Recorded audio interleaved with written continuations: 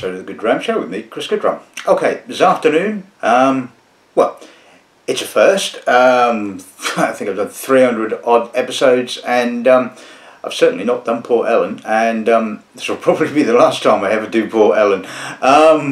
Basically, I thought, well, this week let's go back to the A to Z of Scottish distilleries, and I thought, where are we up to? We did Port Dundas, I think, as P, and I thought, well, okay, so Royal Brackla, Royal Lochnagar, they're the R's. So I was digging in the boxes, and I don't seem to have any samples of Royal Lochnagar, and only a handful of Royal Brackla, 3 in actual fact, but I'm pretty certain there's some more knocking around somewhere, but they weren't in the box marked Royal Brackla, I can tell you. But what was in the box marked Royal Brackla was Port Ellen. And yes, indeed, many years ago, independent bottling companies would indeed send me samples of Port Ellen. I mean, I think I've got more chance of losing my right arm than getting samples of Port Ellen from any independents, given the astronomical price that it goes for these days. And it's a shame, I suppose, that you know, a lot of you probably won't get the opportunity to taste Port Ellen, because it was a unique Islay whisky, it has to be said. And although, as far as I'm aware, certainly in the time it was owned by DCL or Diageo, from about, what was it, 1920 odd, it certainly didn't release any distillery bottlings of its malt. I mean, it wasn't a particularly big distillery. I think its output was only something in the region of 1.7 million litres a year, and it just all went for blending. It was all going for the, you know, for use as the peated element in a number of different blends. So come the sort of the whiskey crash, shall we say, of the early 80s, it probably wasn't a difficult decision for Diageo to basically mothball it. I mean, well, it had been mothballed since about 1930, as far as I'm aware, and it only had just started production again in 1967. So. And with Diageo owning both Caol and Lagavulin, they kind of figured out that there was no point in having 3 Islay distilleries. The 2 would suffice for their blends, and so Port Ellen got cut. And it was no different to, you know, numerous other distilleries that closed in the 80s. You know, Rosebank, for example, Dallastew being 2 other ones, and it was all purely about money. It had absolutely nothing at all to do with the perceived quality of what was being produced at those particular distilleries. So an ignominious end to the distillery in you know, in the late 80s, but of course, as you well know, although the actual distillery was dismantled, and the stills were, well, I don't know where the stills ended up, but as we know, it's now basically a maltings. It does pretty much most of the maltings for the distilleries on Islay and elsewhere, and its name, shall we say, lives on in the sort of pantheon of distilleries that are long since gone. And as you know, Diageo releases a yearly release. I think they're up to the 17th now. I think they started in 2000, and £2,000. I mean, £2,000 for a bottle of whiskey. I mean, the problem is that Diageo have got these collectors by the nads, basically. You know, you've started off with the first release, which was a fairly modest price from memory.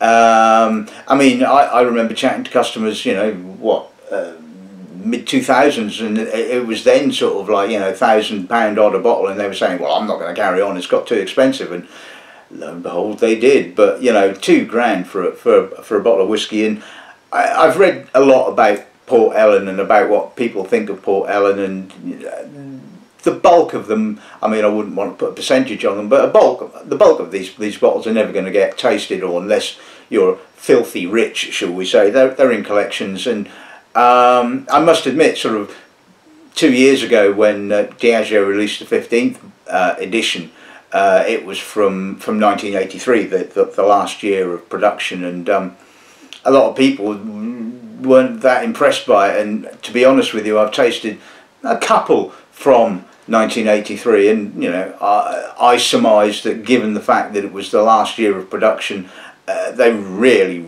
ran those stills pretty hard, because the 83 that I've tasted have not been particularly great spirit whatsoever. Maybe the distillery or the knew that closure was on the cards, and it was just a case of let's get as much spirit out of the stills as humanely possible before it all closes, and consequently, you know, quality I think from 83 is pretty mixed, and so like I said, I thought, you know, Diageo are pretty much scraping the bottom of the barrel with regards to their stocks of Port Ellen, but then lo and behold, the next year out comes one from 1978, and now the 17th release is from 1979, and you're thinking, well, how many more casks have they got? There can't be that many, and obviously, you know, they will run out at some stage, and the price of Port Ellen will just rocket through the roof. I mean, you know, it's pretty steep now for the official releases, for want of a better word, but the sort of the private bottlings are, you know, you can still pick one up for three figures, for, you know, £200-300 possibly, but as soon as the stocks have all gone, they're going to rocket up, and if you have some of them in your collection, then, well, you know, you're going to be quids in, shall we say. But anyway, that's not what we're here for. We're not here to discuss the merits of collecting and all that kind of stuff. I'll leave that to other people. I've got no issue with people that wanted to collect things. I mean, you know, we are inherent hoarders, I suppose. We like collections. I mean, I have a collection. I have a collection of a number of things which may or may not be of any great value or other, but, you know, it's just something you do, you know. Some people collect stamps, other people collect whiskey, you know. Why not? I've got no issue with it at all, and if you wish to do so, then fine, you know. If you wish to buy it and drink it, then, well, great, you know. But anyway, we're here to have a yap about what it tastes like, really. It seems to have had this iconic kind of mythical status, but really, what was the spirit like? What did it taste like, you know? And from tasting it, and I've not tasted a huge amount of them, it did have a distinctive individual character, pretty much like all distilleries. And I'm hoping that these are all going to display that. So, like I said, only 4. There was a 5th. It was a golden cask bottling from the House of Macduff, but there was just such a... I mean, well, I've got it here in actual fact. As you can probably see, there was... Look, blink, and there's a little bit left in there. So I did and ah about whether to include that in the tasting, but really there's not enough there to barely cover the tongue. So I thought let's not bother. So anyway, let's just introduce what I have got to taste today. So, like I said, these samples, and in actual fact, the last one came from 2014, which bloody well stunned me, it has to be said. I mean, during the sort of, you know, late to sort of, or mid 2000s, you know, still, you know, independents were still sending me samples, and so we're going to kick off with a bottling from Dewar Rattray. This was distilled in 1982 and bottled in 2007. It was 25 years old, single cask, cask 2466, and bottled at 60.4%. I mean, my God, how tight that cask was. I mean, 60 odd % at bloody 25 years old, bloody hell. The second bottling we'll be looking at was bottled by Murray McDavid in their Mission Gold series. This was again distilled in 1982, bottled in 2009, making it 27 years old. Bottled at 48.6, and as was the one with Murray McDavid back in those days, finished in ex-Chateau Yquem casks. So I imagine there's a lot of people went, oh my God, you're putting that into that. But anyway, we shall give it a taste, and we shall see if just, and I suppose at the end of the day, well, why not do something off the wall with a with a Port Ellen. This third bottling is from the Old Malt Cask range, Douglas Lang's Old Malt Cask. It was distilled a year later in 1983 and bottled in 2011 at 50%. Don't know what the cask reference is, but there wasn't very many of them done. So that's 28 years old, and well, there's not a lot of it, and it's got a little bit cloudy, so I don't think that sample has really kind of lasted the time, shall we say, but we shall cross our fingers and hope.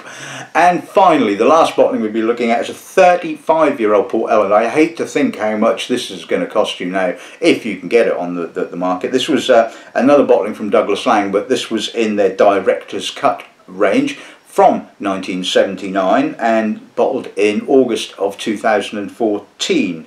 One bourbon cask, and the reference was 10355, bottled at 51.1, and I think I actually stocked some of that, and I suppose over the years Port Ellen has kind of come and gone, and I mean, I picked up a few bottles, and some like this, the Rattray one, I kind of kicked myself for not doing so, because that was relatively inexpensive, for, if memory serves me correct. But then again, it was 2007. So anyway, that's enough of the waffling. I think it's time to start tasting.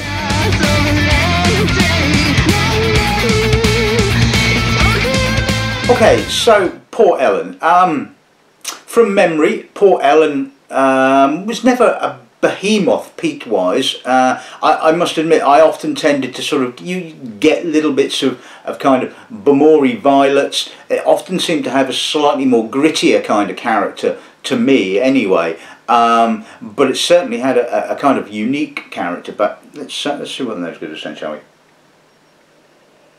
Really fresh, quite crisp, quite, so there's some white fruits. It's got a sort of slightly cola-y kind of feel to it. There's a touch of coffee, very lightly salty, and quite lightly peated as well. Not a huge amount of peat. I mean, I'm guessing that throughout the distillery's time, it was probably being run a bit like Colila in doing a lot of various different peating level spirits. Because this certainly is, even though, yes, it's 25 years old, the peat is actually really quite delicate. It's quite sooty, with some lovely kind of crisp white fruits. I must admit, like I said, it does come across very much like Colila. Maybe not quite as robust as Colila, but certainly has that sort of feel to it. And it certainly doesn't have that, to me, what I remember kind of classic Port Ellen kind of character. But it's a lovely nose. I mean, it is really fresh, and for 25, I mean, you know, the freshness is just astounding, really. Let's see what the palate's like.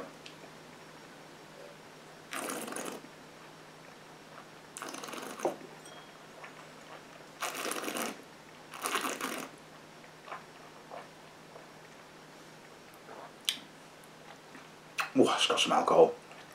Quite woody. Oh, aftertaste those, absolutely gorgeous.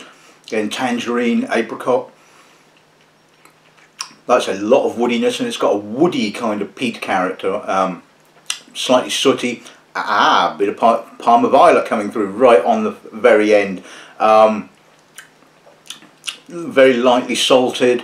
Again, quite crisp and quite fresh. That is an absolutely beautiful malt, it has to be said. I'm going to put a little drop of water with it and see what happens. Like I said, it doesn't kind of scream Port Ellen at me, but then my limited knowledge of Port Ellen is limited. It does have, like I said, that sort of Bomori kind of violety note, but like I said, it's a lot fresher. Quite oily now. The fresh element has kind of dropped off a little bit, and we're getting more of the kind of the oily spirit character. It's quite dense now. I'm certainly getting a little bit of oak vanillin. A little bit more salt now, in actual fact, which is quite surprising. It seems to have sort of, like I say, it's lost its fresh element and become sort of bigger, richer. But even so, it's still a lovely nose. Let's see what the power's like now.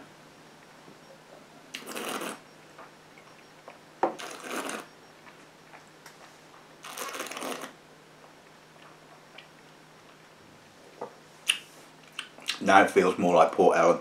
It's got that gritty kind of earthy, dusty, cold, dusty, peaty kind of character. Parma violets again. But still got that sort of fresh element to it, a bit more salt as well. Wonderful length, quite oily as well. That is just such a beautiful, beautiful whiskey, and probably that little amount was probably about 50 quid's worth, I imagine. So I'm going to enjoy that. Well, I am actually enjoying it.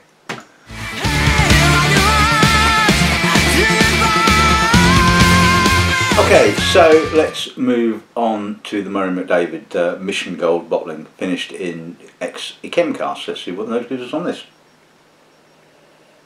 A lot more salty. It's definitely got a slight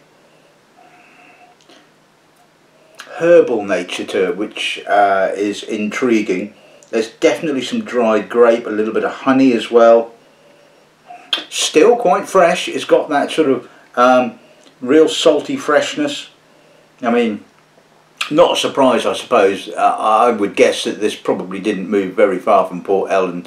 This has probably been at Bruichladdich for quite a number of years before it was bottled. So the fact that it was, you know, exposed to the Islay air has kind of kept the sort of like the lovely saltiness to the nose. Again, really lightly peated, slightly sooty kind of peat. Wonderful maturity. And the Yquem cask is not, and I kind of found this with a lot of the Murray McDavid bottlings when they were using Yquem and white wine finishes. They weren't OTT on the finish. The white wine sort of never really sort of overpowered the spirit, unlike sort of, you know, some of the red wine finishes and the port and things like that. It just kind of gives it a sort of a delicate kind of, like I said, sort of grapey honeyness, and it's, yeah, really quite nice. Again, just getting a little bit of violets, barley. Lovely nose. Let's see what the palate's like.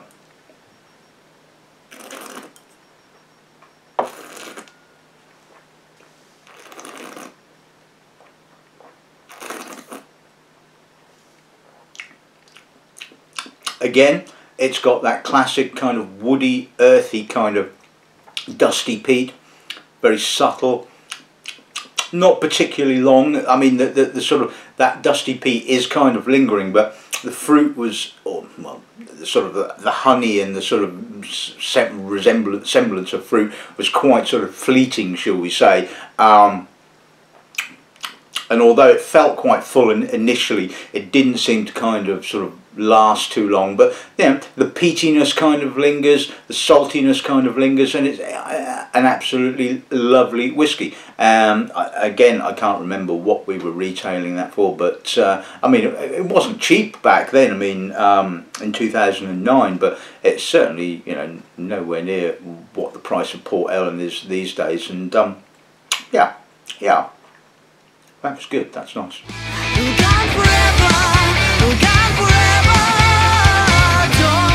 Okay, so let's move on to the Old Malt Cask 28-year-old. Let's see what those gives us on this end. As I suspected, it has degraded a little bit, unfortunately, but again, it's got that dusty, earthy, sooty peatiness. It's quite robust. There's a little bit of tar. Again, some Parma violets, although it's like I said, it has creeped and you know, like I said, I don't think the sample has kind of, you know, lasted particularly well. So I'm kind of trying to ignore the sort of the obvious degradation of this particular spirit.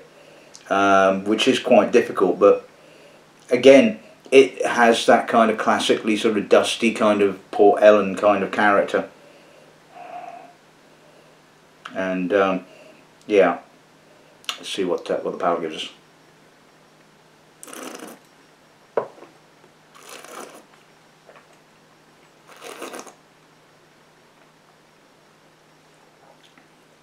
Yeah, the palate's not showing a huge amount, although it is still showing the Parma violets and quite a bit of citrus as well.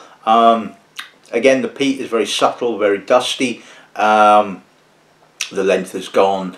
It's just a bit of a shame, really. I kind of, from looking at it, I did think that this particular sample was not going to be showing particularly well, and unfortunately I was proved to be correct. But I think sort of when it was released, it certainly was again another kind of classic Port Ellen, and yeah, although the sample has shot a bit, and to be honest with you, if it had been any other distillery, I would have just looked at the sample and gone, well, that's gone, and chucked it. I mean, you know, just didn't keep enough of it in the bottle, shall we say, which is unfortunate. But like I said, when I think that was bottled, that would have been again a kind of classic Port Ellen. Right, okay, and finally we're moving on to the Director's Cut 35-year-old. Let's see what nose gives us on this then, shall we? Oh, that is a lovely nose. Aromatic, crisp, citric, white fruits. Again, real salty freshness. Plenty of barley. I'm getting a lot of clean, crisp, fresh barley. There's not a huge amount of peat. It's almost just an echo of peat. Really, really delicate, like a fog of peat, shall we say. It just kind of has that real wispy, ethereal kind of peatiness that you often find with very old peated malts. Again, there is that slight grittiness. There's a touch of tangerine. Touch a little bit of violet, less kind of Parma violet and more kind of midnighty violet sort of kind of character. I mean, that is a stunning nose. I mean, it's 35 years old and it still has that wonderful freshness. Again, you know, I think if they were, I mean, I hate to think, I mean, you know, even an independent bottling of Port Ellen might not quite be £2 but it's certainly going to be about £1.50. I mean, yeah, and they're still popping out. I mean, Douglas Laing still occasionally bottle them in the old and rare range. I think long gone are the days where they're going to bottle them in the Provenance or the you know, the old malt cask range. Long gone are those days. They'll only be coming out in the old and rare. But oh, it's a fabulous nose. It's a light oiliness as well. I mean, I can see why Port Ellen is revered by so many people. It is, you know, a lovely whiskey at the end of the day. But you know, there's only so much you can spend on a bottle of whiskey unless you're a millionaire or something. But anyway, let's see what the palate's like then, shall we?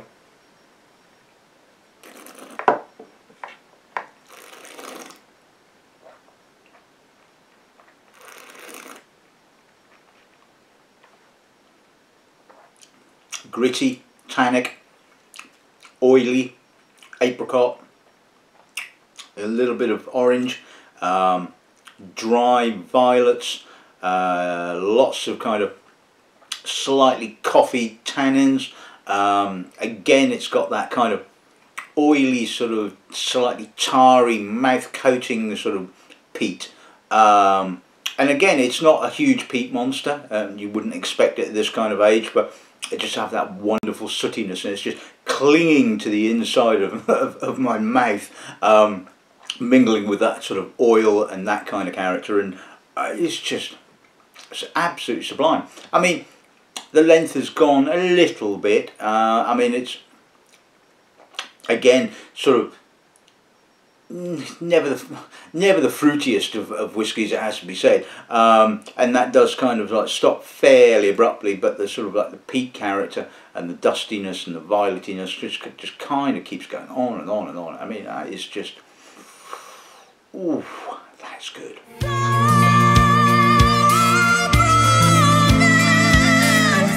Right, okay, so let's sum this week's episode of the show up.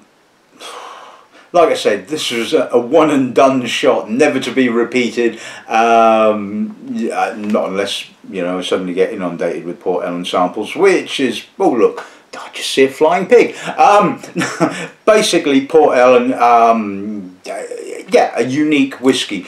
Whether it's it's not worth £1.50 a bottle. Absolutely not. I mean, it's a lovely whiskey. I will give it that. But you know, I wouldn't spend that kind of money on it. It's just, I mean, the thing is, it was never destined to be bottled as a single malt. It was always destined just to be a filler, part of a blend. And I've tasted some lovely examples of Port Ellen. I mean, you know, the AD Rattray, a lovely fresh Port Ellen. How it's kept that amount of alcohol, I've got no idea. And the McDavid, again, lovely whiskey. Interesting. It had that kind of classic, to me, gritty, dusty kind of peat character that just I associate with Port Ellen. I mean, the OMC sample was a bit shot, so it was not going to be showing at its absolute best, which was unfortunate. But you know, I did kind of gamble with that particular one. And the Director's Cut bottling, which was, you know, a stunning whiskey, really, really good. But there are more complex whiskies out there. There are more complex Islers out there, a fraction of the price. And yes, okay, if you get the opportunity to try one, it's a bit of history. And you know, at least you can say, well, I've tasted a Port Ellen, and what the hell's all the fuss about, to be bluntly honest with you. And like I said, if you're going to get hold of yourself a Port Ellen, I really would just avoid anything that was distilled in 1983. I know that's probably being a bit blanketing with that kind of advice, but like I said, the most sort of, as I said at the beginning of the show, being the last year of production, I think the quality of what was being produced then was pretty variable. So if you're going to get hold of a bottle of Port Ellen, just make sure it doesn't come from 1983. But aside from that, there you go. That's this week's episode of the show. I hope you've enjoyed it, and all my glasses are empty. So I'll just say goodbye.